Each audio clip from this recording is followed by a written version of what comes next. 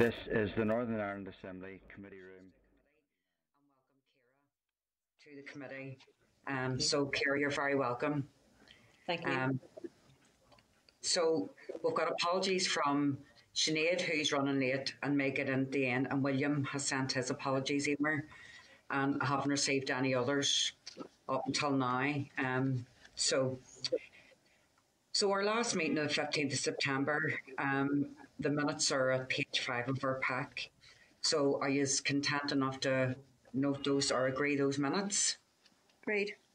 Great stuff. So last week, we briefly discussed how the committee might be going forward and agreed to discuss this at a further date. So previously, we agreed that we would hold our meetings virtually. And I mean, we just wanted to ascertain, are people still content with that? Or would they like to hold hybrid meetings or even return to meetings in person? So I just want to get people's views.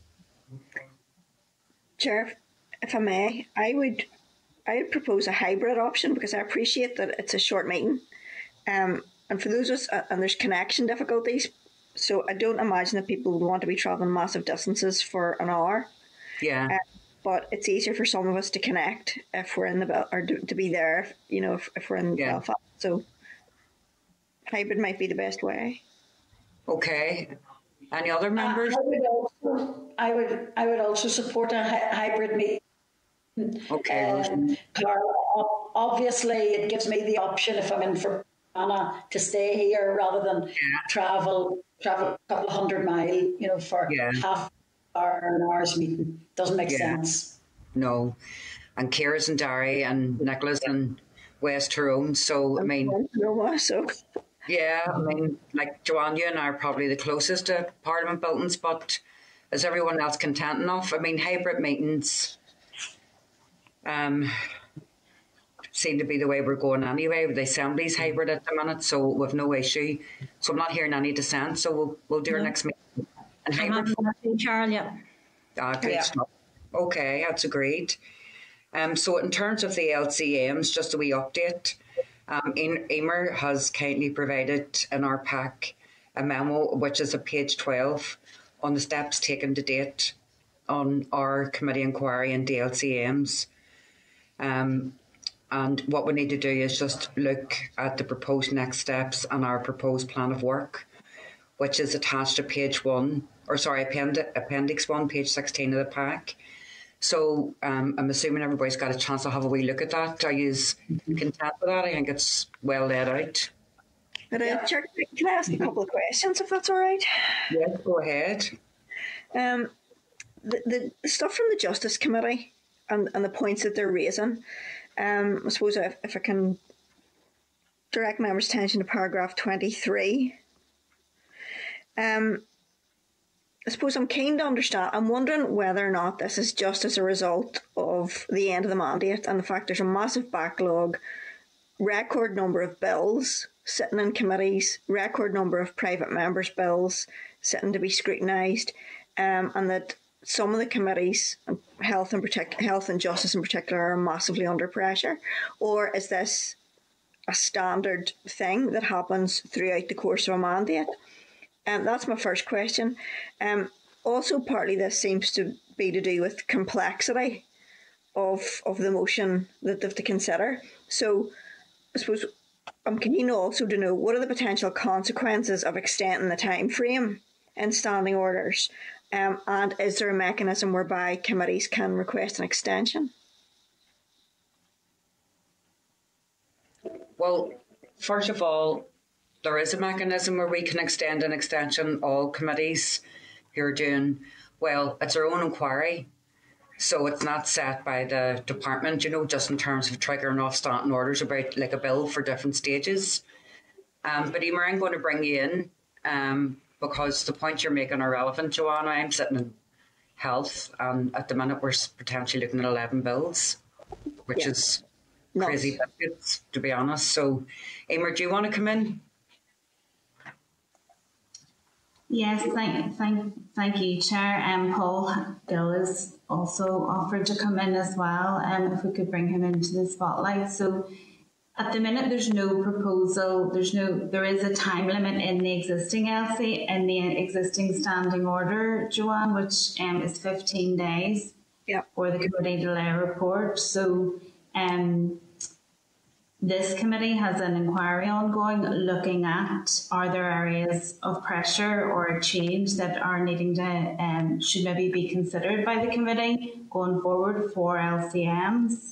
So it could be the case that following that inquiry, when we get to the consideration stage, which is the next part of this agenda item, that the committee decide to look at that LCM and decide the timescales are too short or they need to be elongated. But at the minute, there is a number of days set down. And in terms of... Sorry, that's what I'm trying to get at. There's a couple of things about which I'm not clear. One is how extensive the reports are usually. You know, is it taking the committees a long time to consider LCMs in general? And within the 15-day period, currently, is there any scope for them to extend that at all? So, Joanne, I'm going to bring Paul. Emer, if you're content, I'll bring Paul in, and then I want to come back just on a couple of comments about the reasons why the LCM was at the centre of an inquiry. So, Paul, can you come in? Yeah, happy to, Chair. So to deal with Joanne's second point first, as it were, then, in terms of the timescale and the 15 days, the difficulty with this is really the Assembly is in the dark about what Parliament's deadline is going to be with the bill. Mm-hmm. So the process is, is that the UK government minister asks the local minister here, are you content for me to legislate on behalf of you as this goes through Parliament? Our minister then comes and asks the Assembly, well, are you content? And what they need to do is get an answer back to the UK government minister in time for that bill's progress through Parliament. But Parliament determines what the timescale is, and when they initially ask our local minister to do this, they won't necessarily know how much time they have to deal with this. And that's the reason that we have this very tight timescale in standing orders, because if it goes past that, it might actually be too late. The bill will have completed its progress through Parliament's steps, and we won't have given consent, and we'll have missed that opportunity. So that's why there's this difficulty, and that's why this committee actually, you'll recall just before the summer, wrote to Karen Bradley, who's now the chair of the House of Commons Procedure Committee, and said, is there some way that Parliament could take this into account and make the Assembly aware of what steps there might be to extend the deadline in cases of bills where actually there isn't any issue. So that's the first point. On the second one then, and the amount of work that's involved in these, I do think that there's perhaps, as far as committees looking at these in the past concerned, they've almost maybe taken the approach where they're scrutinising like they would scrutinise a bill coming through here. And I mean, that's testament to their diligence and wanting to make sure that they're across the detail. But actually, it's not the point of an LCM for the Assembly to scrutinise the bill itself. That's Parliament's job. The question is more, are we happy for Parliament to do our job for us in this instance? Because for whatever reason, there should be a common approach and we're not likely to do things differently here. And Parliament can then do the scrutiny. So we don't actually have to get into the same detail when we're carrying out the scrutiny. And if, though, there's something that's particularly complex and we think, do you know what, we don't have enough time to make up our minds in this, my advice to a committee in those instances is, well, then you should just say that you're going to withhold consent, because if you're not satisfied that you're being able to take a view as to whether it's right for here, it would be wrong just to say to Parliament, go on ahead and legislate on this, because any of these issues, our ministers could always bring forward their own bill on them anyway. So hopefully that helps out clarifying just those two particular issues there. It does. Yeah. And Joanne, the issue was that this was put forward by all parties because no one was content with the way in which the process was happening. We felt that the consideration of the Assembly was a mere afterthought, and at times a courtesy wasn't even afforded to any department. So, and people were loath to hold legislation back, particularly if there was a financial implication. But must be better ways of doing this. Joanne, other questions you had? No, that's it. I'm covered. Thanks, Chairman. Okay, no worries. Thomas and Jerry, welcome to a meeting. So I'm just bringing you to, let me see. So we're at the legislative consent motions. So are we content to, as the plan of work is laid out on page 16, Appendix 1, page 16, page 12 of our packs, and then the appendices, are we content for those to go ahead? That programme of work, that plan? Agreed? Yeah. Do you anticipate getting much more evidence? Sorry? Bear in mind that we're having to chase people a lot on this issue. Was it a big thing prior to the Justice Committee, and do you anticipate getting much feedback in terms of oral evidence? Do you anticipate getting many takers? For the LCMs? Mm-hmm.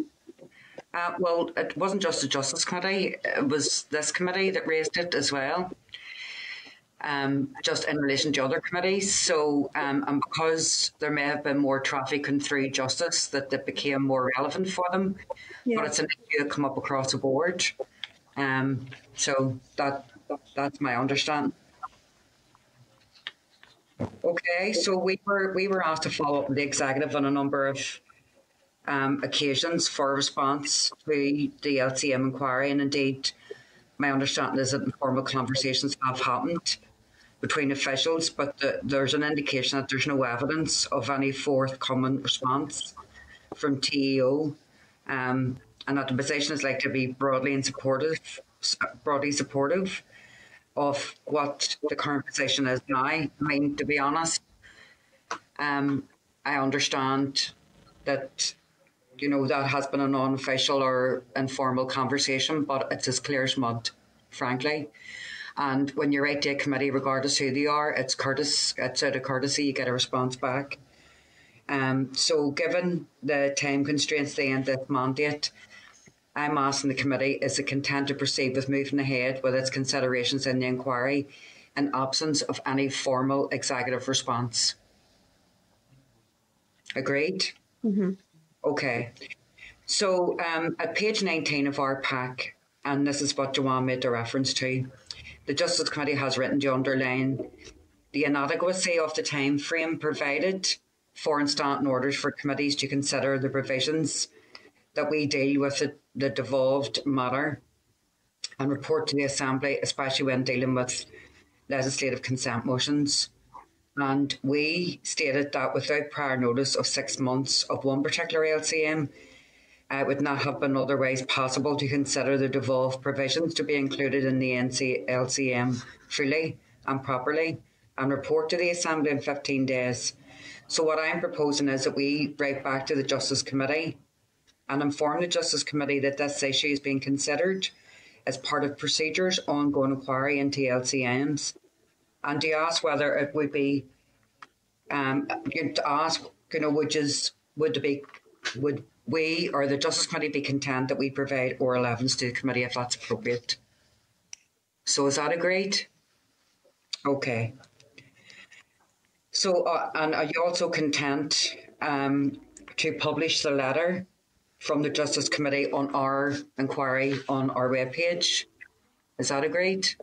Yep. Okay. It's also apparent that in certain statutory committees, they have also experienced an increase in a number of LCMs for consideration in the last year. That has been one of the questions you asked, is a custom and practice as happens, and it unfortunately does. So in light of this, would our committee be content to seek further evidence or oral briefings from those committees of the Assembly to ask whether they too have experienced similar issues and or even an increased number and frequency in LCMs over the past year? So it's not just the Justice Committee, we could ask every other statutory committee. Is that agreed? Mm-hmm. Okay. Chairman, just in that, could we also ask them whether or not they consider this as a result, you know, that the exacerbation of the problem is as a result of the end of the mandate and the pressure on the number of bills that are currently sitting in committees, or whether or not this is standard throughout the course of a mandate to not have time to consider? So it seems to be standard throughout the course of a mandate with the rush through to the end, Joanne. That seems to be the problem for each mandate, for every committee. But Paul, I'm going to look to yourself because you've been here a while. Would that be a fair reflection?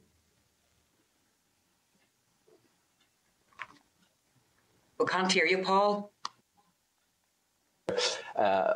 I think the issue is exacerbated at the end of the mandate when committees have a range of competing priorities, and that makes it even more difficult. But irrespective of that, my sense is that whatever time during the mandate committees have, they always feel that 15 days is insufficient, and if it was possible to have more time, they would like that.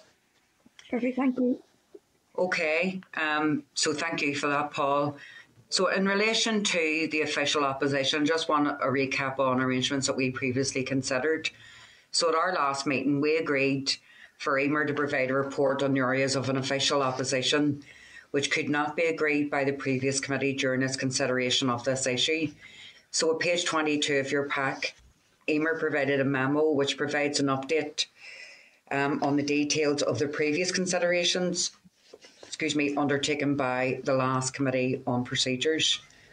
Members should note that previous committee was able to reach a position on a number of the options for amending standing orders to support an official opposition arrangement, but it was not able to reach a position on others. So a summary of both is on page, it's on a summary table on page 36 of our pack. For me, it's clear from that summary that further work needs to be done by this committee in due course, and certainly following the IRC's report to the Assembly on the topic of the statement of entitlements for an official opposition. So does anyone have any questions in relation to this? No? Okay, so are you content to note the information provided as a context for future priorities for the committee? Yeah. Okay, I appreciate that. Thank you. Okay, so, sorry, in terms of correspondence, there are no items of correspondence. So I want to take us to the forward work programme, which is on page 52 of our packs. So if we are content to agree the forward work programme and to factor in, which I think is important, to factor in the LCM work plan agreed earlier as part of our next forward work programme to reflect what we've just agreed. Is that okay? Mm-hmm. Okay. I have no business. Does any other member have any other business or any other or items for any other business? Chairman, just a heads up that the business committee, some concern has been expressed by the whips about petitions and assembly petitions, and I know that's going to be in the legacy reports, but it may be worth just dropping a line to the business committee to let them know that we're aware that they've expressed some concerns about it, and we are intending to make moves towards that in terms of a legacy report, because it is becoming an issue of concern for them. Okay. Joanne, could I ask you, at Tuesday's meeting, could you just say that you've raised it, and could we send a note of their concerns on so we have a paper trail? I know Paul will probably go to that meeting, but just to do that formally, and then we can just bring that back and take it on board. Is that okay? Sure, yes, no problem. Dead on. So the date and time of the next meeting is on Wednesday, the 13th of October at 2:30. Jerry and Thomas, what we agreed in your absence, because the two years were late, was it's great. We agreed a whole raft of stuff when you were all out of the room. I'm only joking. What we agreed to do was to look at a hybrid meeting, okay, and to give people the option. So it's just to have that in your head. So that's what we agreed to in case you see it on the minutes. So the date and time of our next meeting is Wednesday, 13th of October at 2:30. Emer, again, and Paul, thanks for your input. And Emer, thank you for the papers, as usual. Very concise and very efficient. So stay safe, everybody, and look after yourselves. Take care. Bye. Bye. Bye. Bye. Committee Room 29. This is the Northern Ireland Assembly, Committee Room 29.